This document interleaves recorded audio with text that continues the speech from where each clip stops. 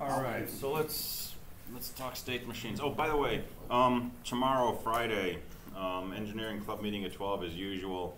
I think 12:30 after the club meeting in the usual room 126. I'm going to do about a 45 minute talk on field programmable gate arrays, the history of them and sort of the general story of them, and I'll do a quick demo on FPGAs. So FPGAs are the last topic we cover in this course, and it's the topic of your optional lab aid. So I won't really say anything in there that we're not going to go over in here, except maybe the history of it. But if you're interested and you got time and you want to go to club meeting anyway, 12:30 I'll be doing that talk in room 126. So for what it's worth, it might be interesting. And I believe they have pizza, so that's the advantage over class. I should give pizza in class here every day. That would help attendance in some of my other classes. All right, so this was our quick guide from Tuesday on analyzing state machines. So we'll come back to this, but we're already at state step 5 here. We have a state transition diagram, right? That's where we're beginning in the synthesis question. So our real goal is to make a state transition table. Okay, once we have that, we'll be able to read off the values of the flip-flop inputs. And it's just a truth table. We know how to turn truth tables into equations, right? Product of sums, sum of products, K-maps, all that stuff will come into play here. So once we have a state transition table, we can write equations, and once we have equations, we can draw a circuit diagram, okay? So our real goal this afternoon is going to be going from this to a transition table.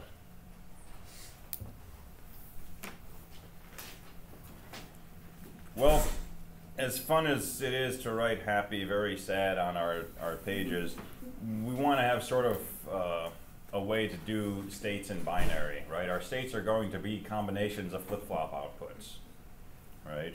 So before we can actually come up with a design for our state machine, we've got to answer 2 questions, which the first one is pretty much completely arbitrary.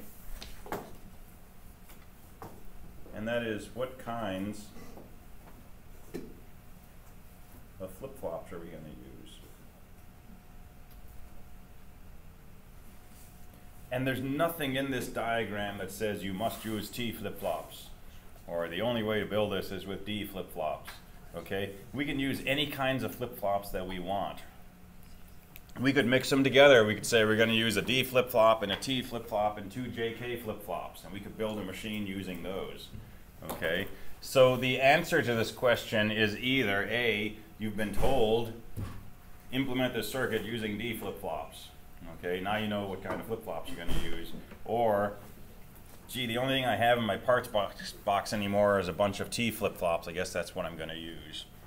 Okay, or something like that. There's some external criteria.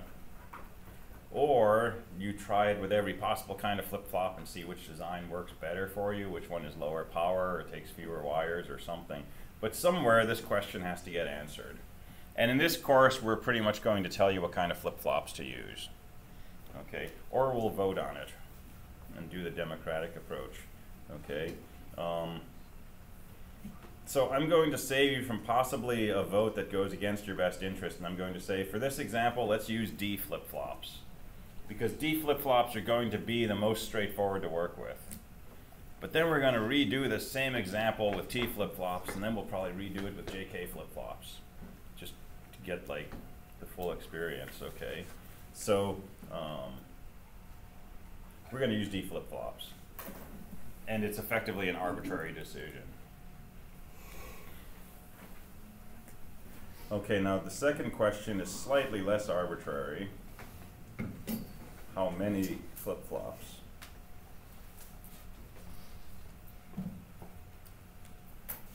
So how many flip-flops do we need to implement this machine? We only need 2, right?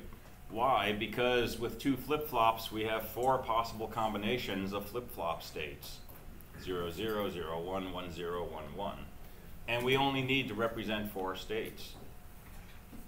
Could we implement this with more than 2 flip-flops? Sure. Is there ever a reason to? Actually, yes.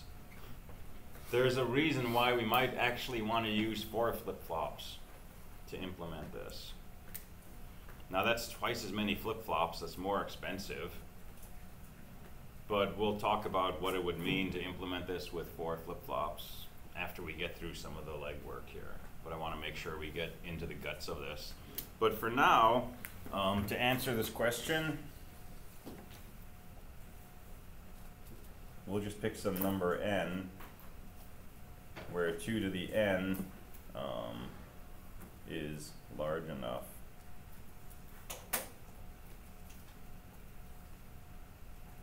to cover all states. So we've got 4 states. All we need is 2 flip-flops. 2 to the 4. 2 to the 2 is 4. So for us, we're going to pick 2 flip-flops. So 2 D flip-flops.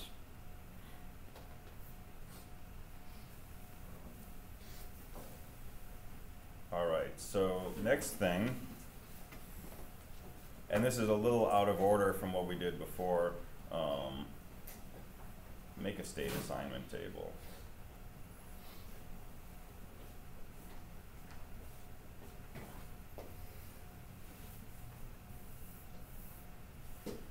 And I say it's out of order because we did this at the beginning of the analysis, so it seems like we should do it at the end of the synthesis. But we're making this table so that we can just translate everything we're doing from things like very happy or state D or things like that into combinations of flip-flop values. So we want to do it at the beginning of our process, whether we're analyzing or synthesizing. So let's make a state table over here.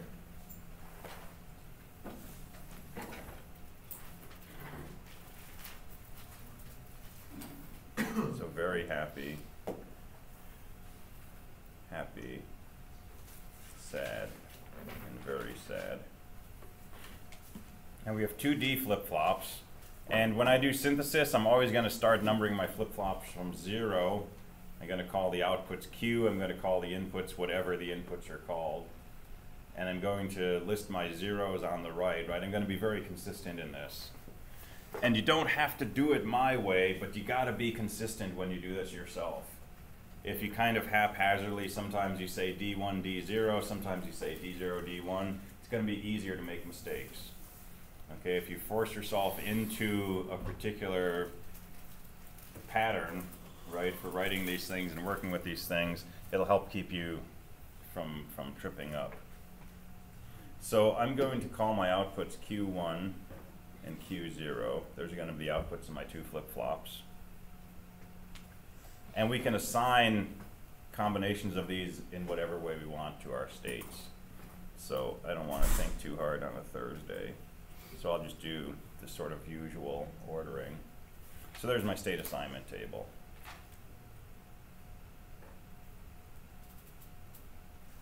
And guess what?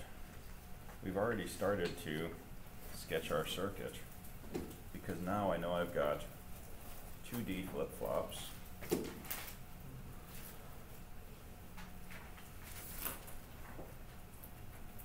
I'm going to call this D0, D1, Q0, Q1. I'm going to go ahead and list Q0 bar and Q1 bar because I might need them. And using these will save me from taking Q1 and putting it through an inverter. And I'm always going to clock my flip-flops together. So I'm going to tie them together with a wire, and I'm just going to call this clock.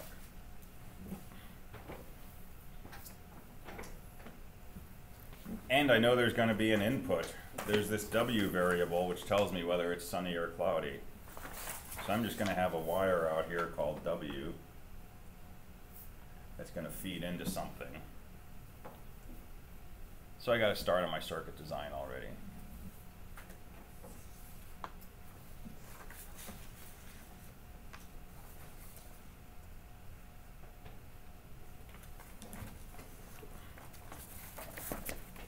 All right, so we've got our state assignment table.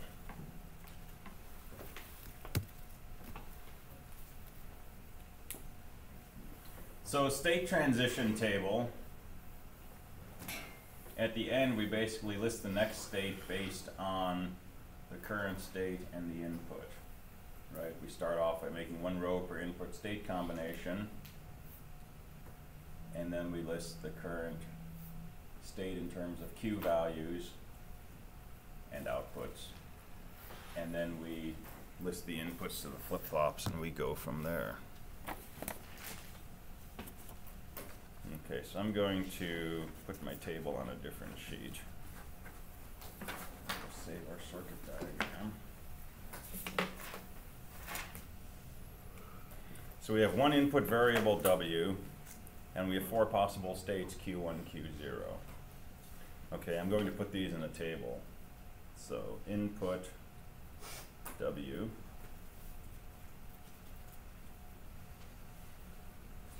present state,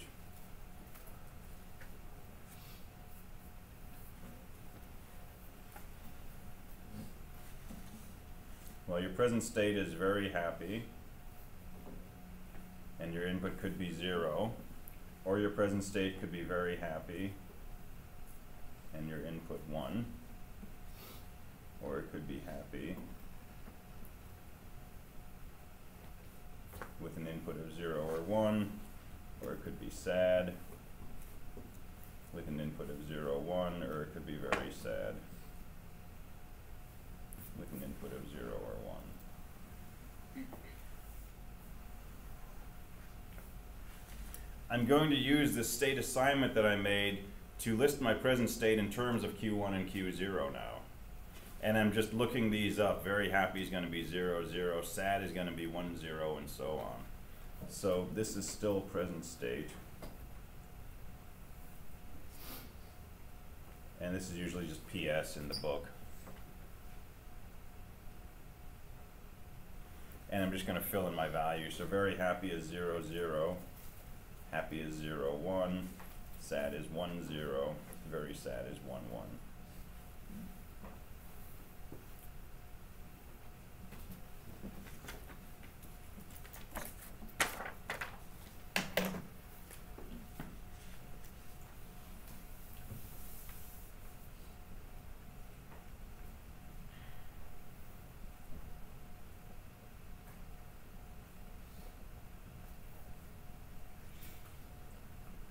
So list all input and present state combos.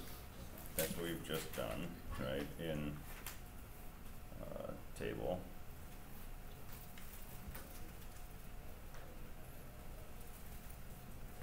Write present state in terms of Q outputs. So that's what we've done here. And now, write next state plus, if there's any separate outputs from the machine, plus outputs based on the diagram, transition diagram. Okay, so looking at the state transition diagram, the thing that we were starting with, we're going to fill in some more information here. In particular, next state.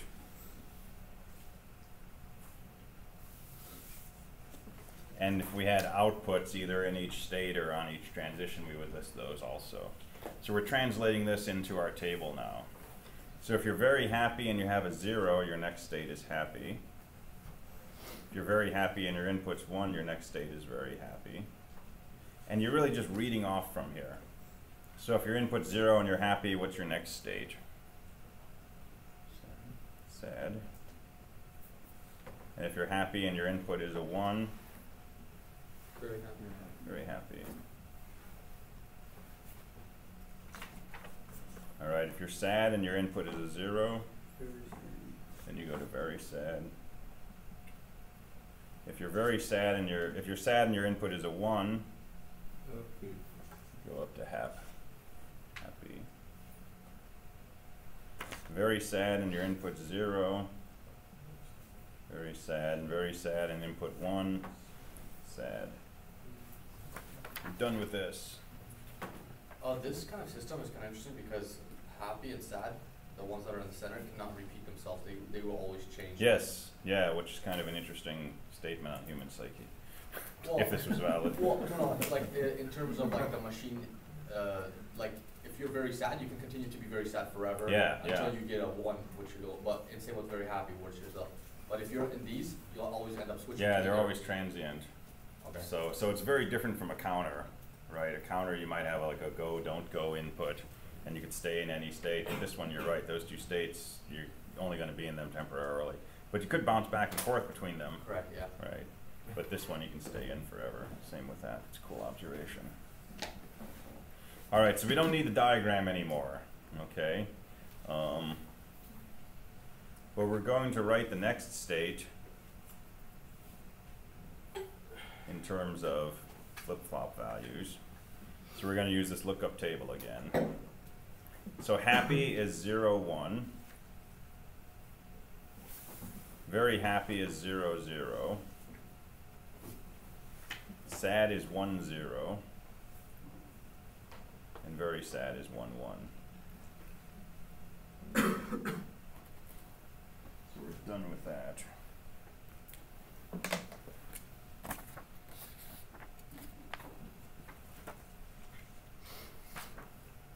So write next state in terms of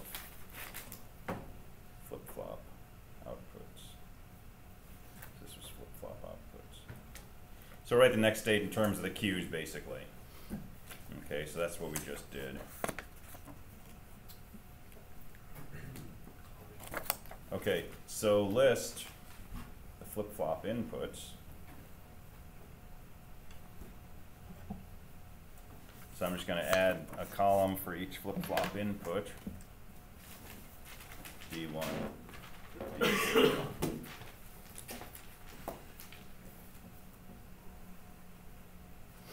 And so in the analysis, there was one part where you had to really think hard about what flip-flops do.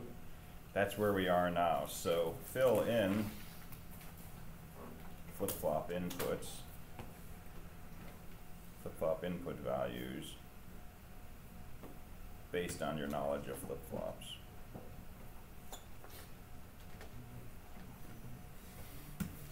Along with present state and next state. Okay, so let's go through this part carefully. Let's just look at our first row. We have a D flip-flop. We're in this state, we're very happy. The current value of the flip-flops are 0, 0, the input is 0. After the next clock tick, we want Q1 to be a 0. What do we have to set the D input to in order to make the Q output a 0 after a clock tick? 0. This is a D flip-flop, we got to set it equal to a 0. Q0, on the other hand, we want that to be a 1 after the clock tick. So what do we have to set D0 to? That's got to be a 1. And that's what you do. And again, for D flip-flops, these columns are going to be exactly the same as the Q columns. So we can just copy those over. But really what we're doing is we're saying, if we want this to be a 1 after the clock tick, we got to set the D input to 1.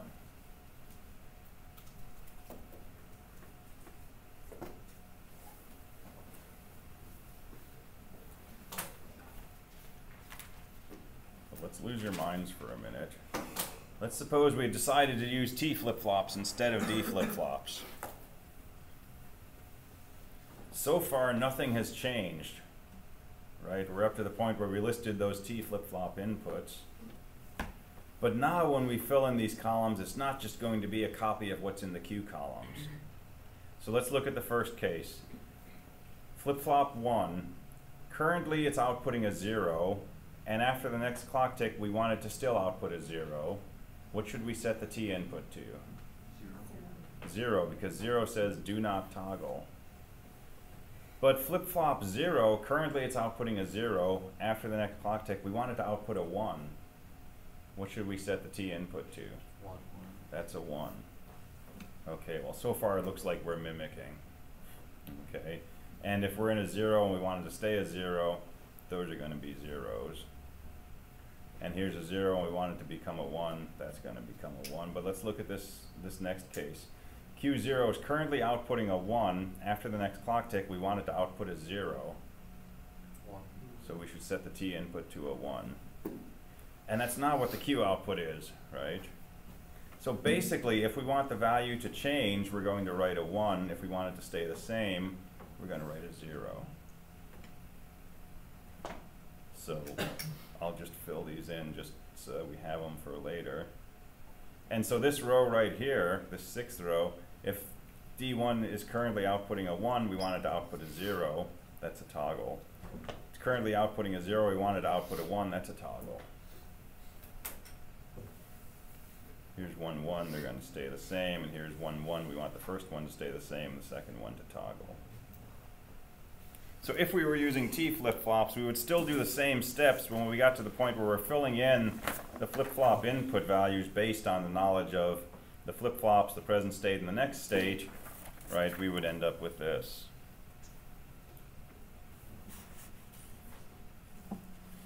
Okay, we'll go back and do JKs later, because JKs have an extra twist. But let's continue with our D flip-flops, okay, and we'll revisit this afterwards.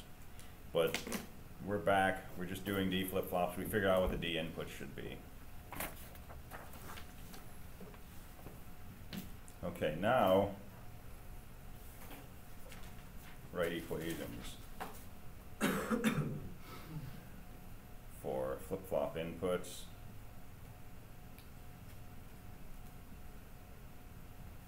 In terms of flip-flop outputs and whatever inputs you have going into the machine.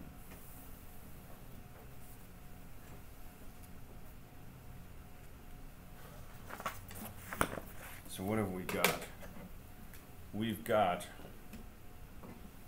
these things that we're trying to set up, and they depend on your present state and your input. Okay, this is a week 1 question now. We've done all the really hard stuff, all the new stuff, and now we just have a truth table. It's got 3 inputs and it's got 2 outputs, D1 and D0. We're trying to build a circuit that when you give it this input W and these inputs Q1, Q0, you get this output D1 and this output D0. Everybody knows how to do that, right? We can do a sum of products, we can do a product of sums, we could use a PAL or a PLA, we can use K-maps to simplify it. There's all kinds of things we know about this part of the problem. So let me put this on a different sheet. And let's see if we can make some easy work of these equations.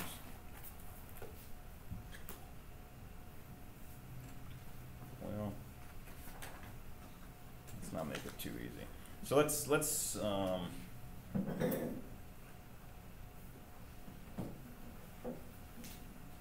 capture this.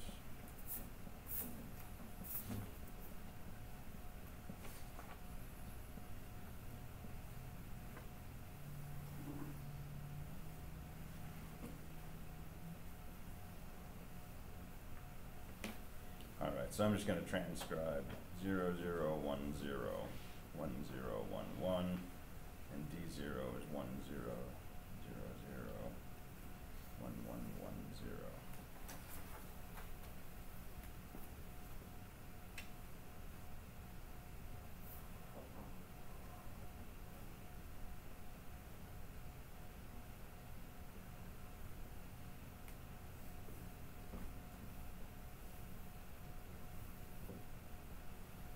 All right, so let's do D1.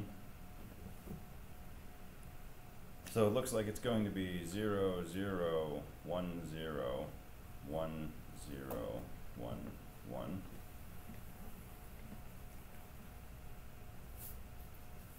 And the only covers I see for that are like this.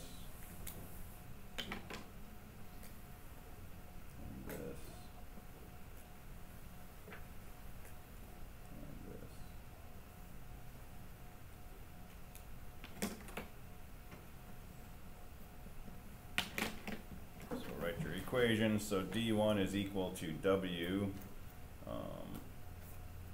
Q0 bar, or W Q1, or Q1 Q0 bar. Shouldn't the truth table be altered because we had alternating inputs in the transition table? Yeah, I messed up, man. Da, da, da, da, da.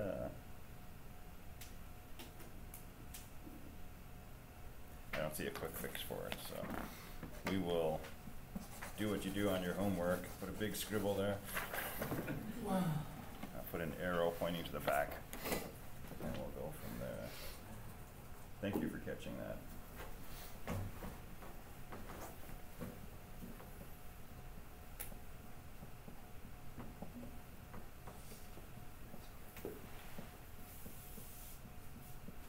I should warn you up front, right? It's pretty typical that you don't get the right answer when you do these problems. Because there's so many things where stuff like that can happen, right? It's the process that's most important. Yeah, tons of partial credit, which is why these take me like an hour to grade each one, right? Well, not an hour, but they can take me 15 minutes to grade one problem pretty easily. More time on the test? That would be nice, as much as it's practical, yeah. I mean, I do understand that these will take you longer, and I won't give you 10 of these questions, right? But the more questions you have, the more chance you have to demonstrate your understanding. Now this looks like it's going to be easier to build. Okay. So hopefully that's correct, and even if it's not, we're just going to pretend it's correct.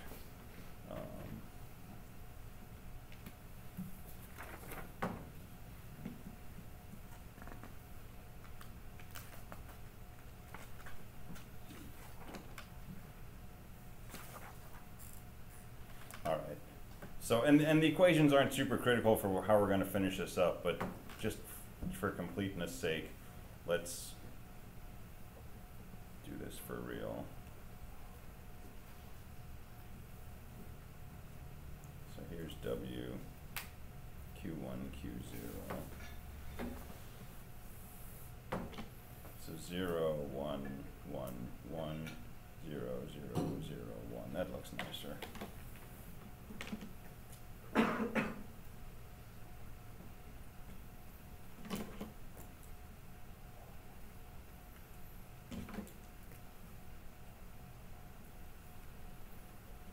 So D1 equals W bar Q1, or Q1 Q0,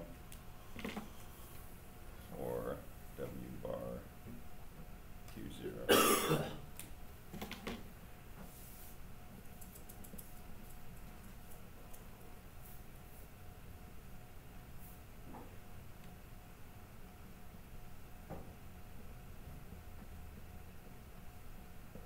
All right, and then this is going to be 1, 0, 1, 1, 0, 0, 1. So we can cover it like that.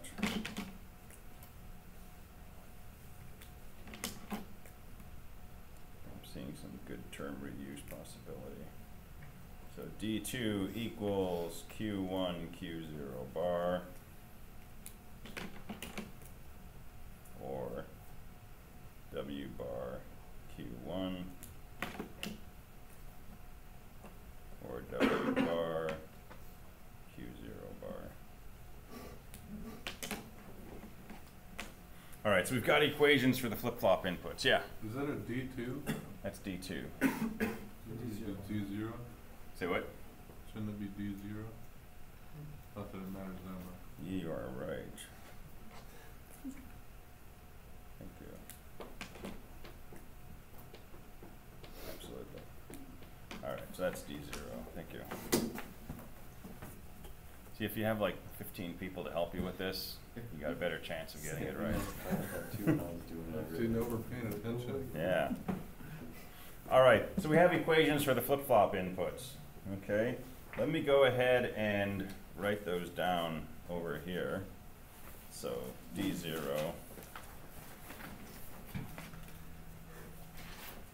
equals Q1, Q0 bar, W bar Q1, W bar Q0 bar, D1 equals W bar Q1, Q1 Q0, W bar Q0. Alright, so there's our equations.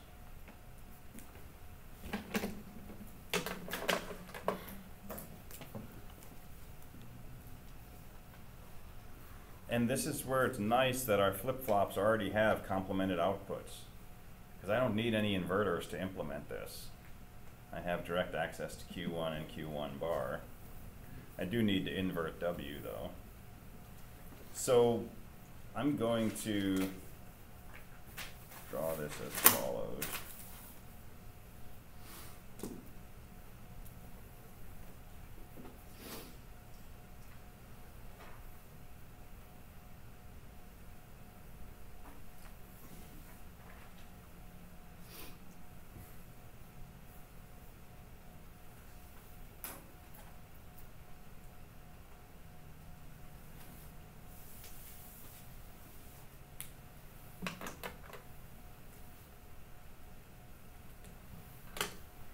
So, how do I generate D0? I take Q1, I take Q0 bar, and I AND those. I take W bar, that's right here. I take Q1, that's right here. I AND those. And I take W bar, Q0 bar. W bar, Q0 bar. And I'm going to OR all of those. And that's going to be the value I want for D0. So I'm just going to take that, run it over to D0. And then D1 looks like W bar Q1.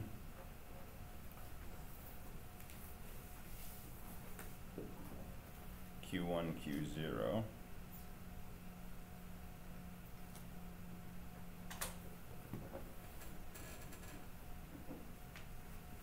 And W bar Q0.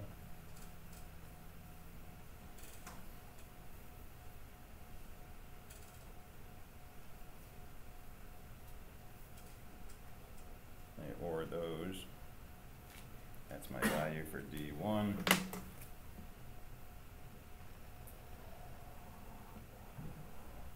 I'll run that around D1. Voila, there's your mood machine.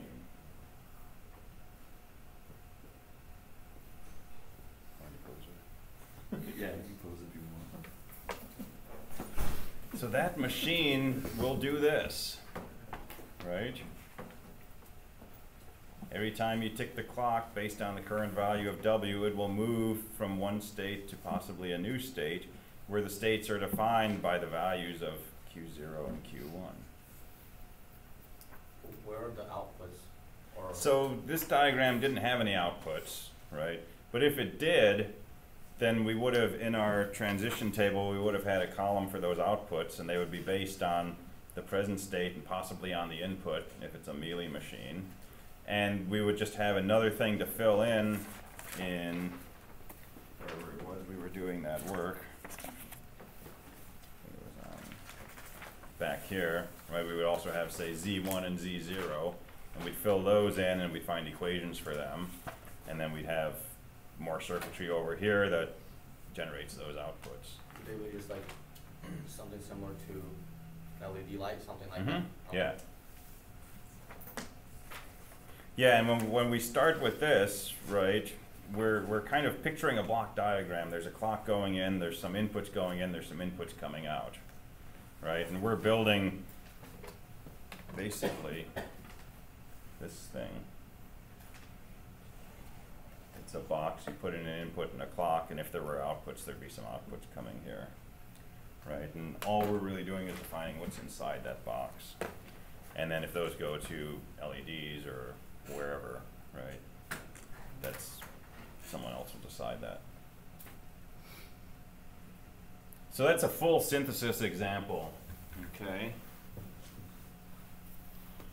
And the only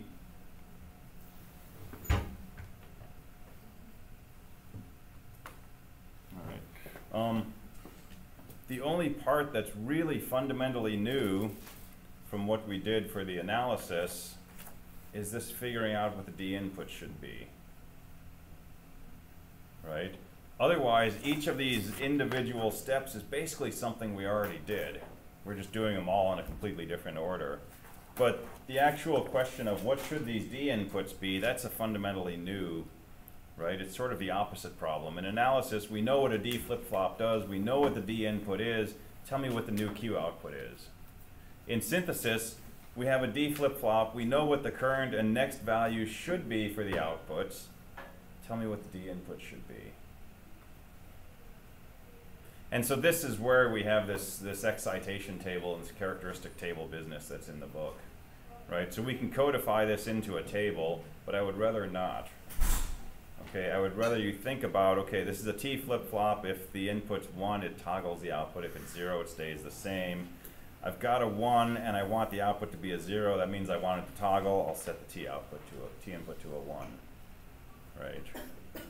So I'd like you to think about it like that, because it will guarantee that you understand and are comfortable with these flip-flop behaviors. I had a question on finding the equation when you do the truth table. Yeah.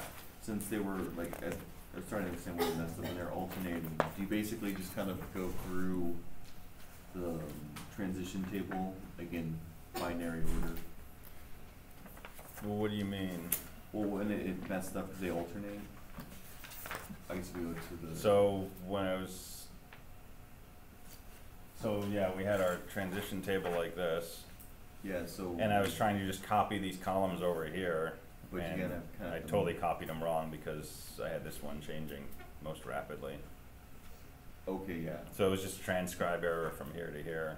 So you just look for your inputs in previous states as 0, 0, 0, and then you find 0, 0, 1, and 0, 1, 0. Yeah, I mean, if I had done them in this order, then you could have gone down, yeah. my second row would have been 1, 0, 0, and then 0, 0, 1, and so on. Okay. Right, but I did this without actually looking here. I just did this out of habit. Okay. So don't do that.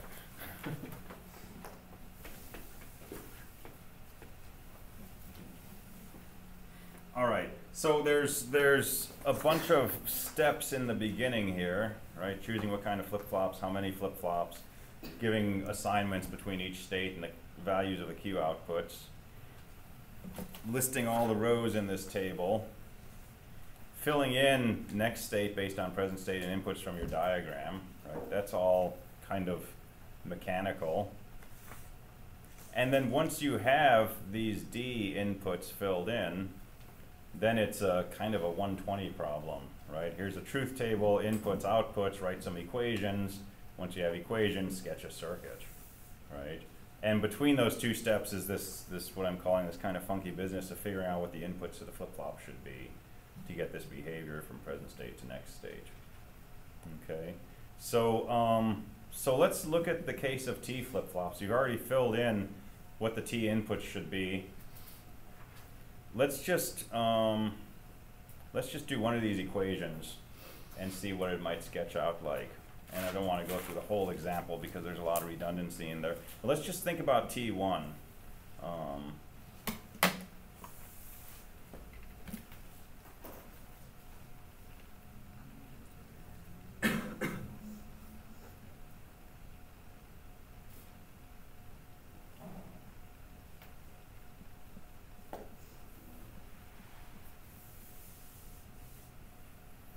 So this is toggle flip-flop input T1.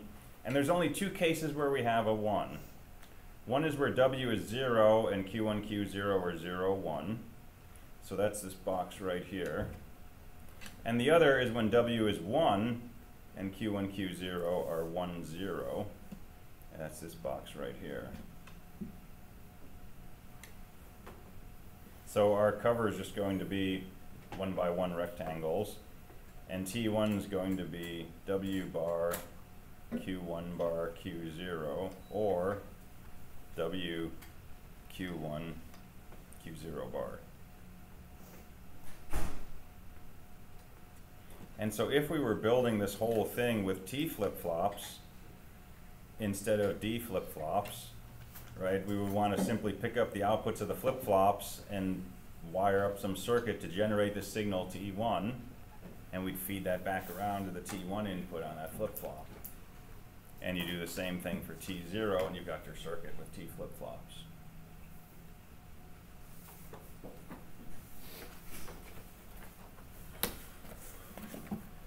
So let me talk about, so questions on that. And this is another one of these topics in here that will make more sense when you're actually doing it, right? I can explain it, and there's a good chance that most of the steps from one step to the next kind of make sense to you, but the big picture of what's happening from beginning to end may be pretty blurry, okay? Doing this a bunch of times will clarify that, okay? So we'll look at the homework at the end, and that will be good practice for clarification. Let's think about JK flip-flops. So JK flip-flops have a pair of inputs. J and K. So let's just think about flip-flop 1. So we're just looking at the present value, Q1, and the next value, Q1.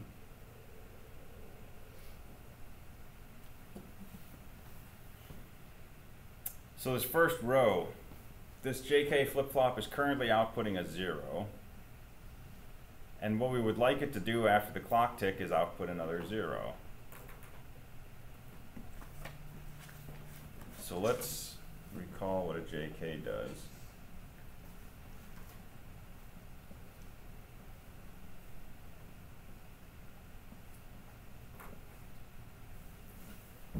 Okay, that's its truth table.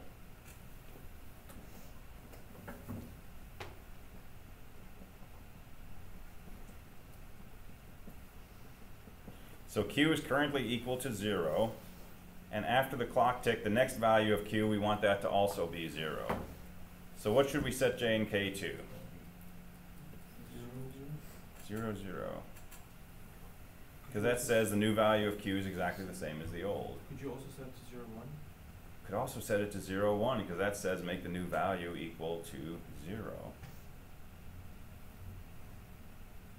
So we got two options here. We can set J to 0 and K to 0, or we can set J to 0 and K to 1. In other words, as long as we set J to 0, we don't care what the value of K is. So we can fill in this row with a don't care. If we're working with these, in theory, would it use less power if we had more zeros? Sometimes more. It definitely affects it. But sometimes the ground state actually takes more power. But pretty small difference. Okay, what's the best way to fill in this table? 0, 0, 0, 1, or 0 don't care? Don't care. 0 don't care, why? Don't care. Because caring takes effort, right? Better equations, yes. When we fill in our K map, we're going to have a dash here. Remember, that's an optional cover. Probably going to get simpler equations. This is why JK flip-flops are nice. They take more writing, more columns, but when it comes down to writing equations, chances are your equations will be simpler. And if you're building this thing, you want simple equations, right? Fewer chips, fewer wires. All right, so you want to do the same kind of analysis everywhere that you're filling this in. Let's do one more as a group. let's look at this third row. So Q is equal to 0 and we want it to be a 1. Okay, so we're filling in right here. Q equals 0. We want Q plus to be equal to 1. So what should J and K be?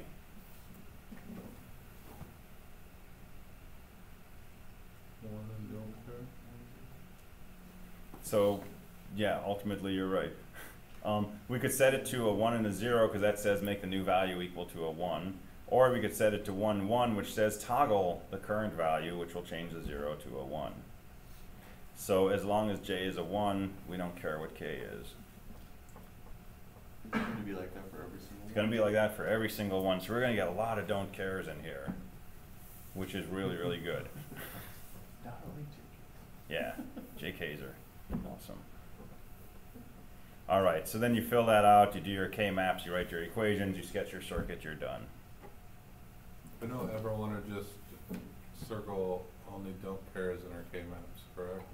You got to cover all the ones, But you don't wanna but you cover don't two have to cover the cares. dashes. Gotcha. Right, so you don't cover a dash unless it's helping you make a smaller equation, right? So if it's isolated, ignore it.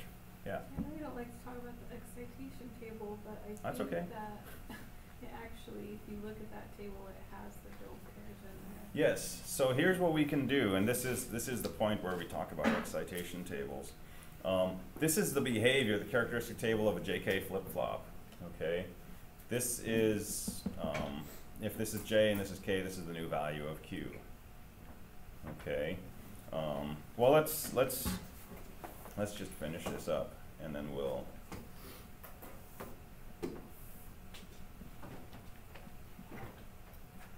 So if Q is 0 and we want the new value of Q to be 1,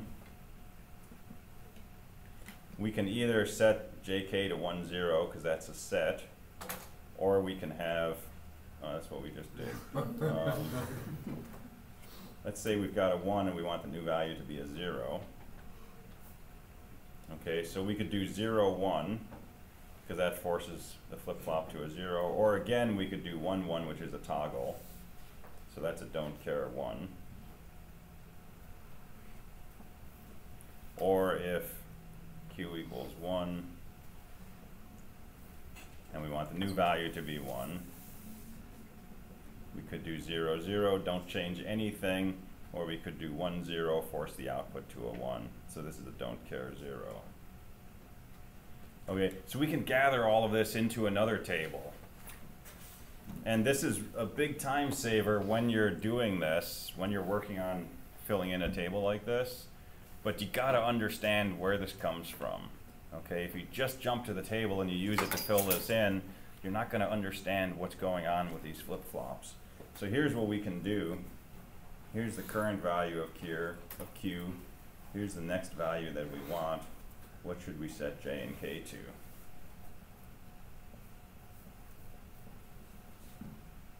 So if we've got a 0 and we want the new value to be 0, we should set JK to 0, don't care. If we've got a 0 and we want a 1, we should set JK to 1, don't care.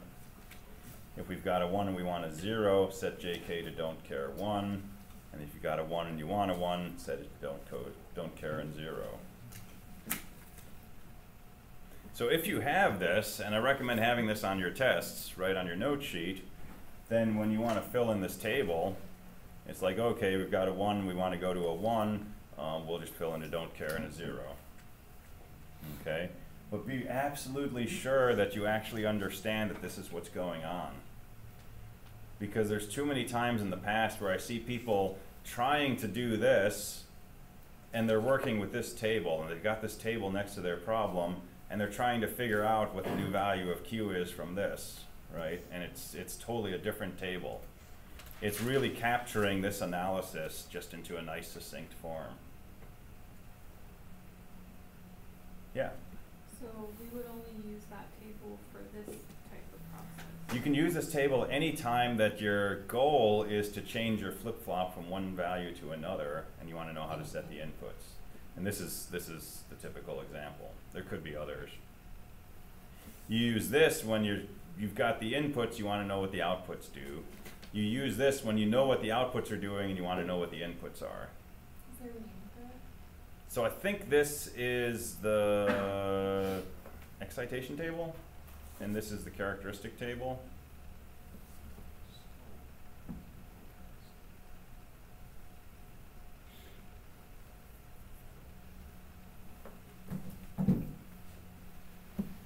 All right, let's take a real quick look at the homework because I want you to get going on the homework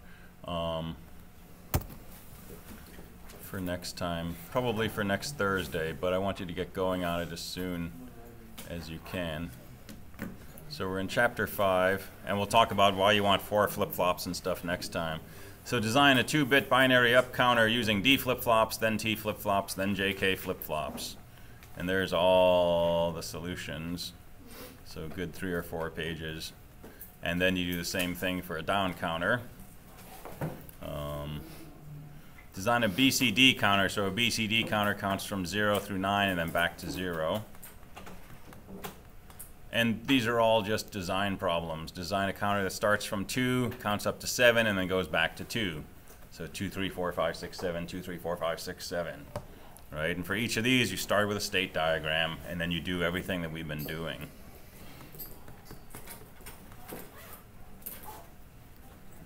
Design a finite state machine that performs present state, next state in accordance. So we've got 2 states in this machine, and 2 inputs, X and Y, and you want your next state to be one of these based on your inputs, and you want to generate an output.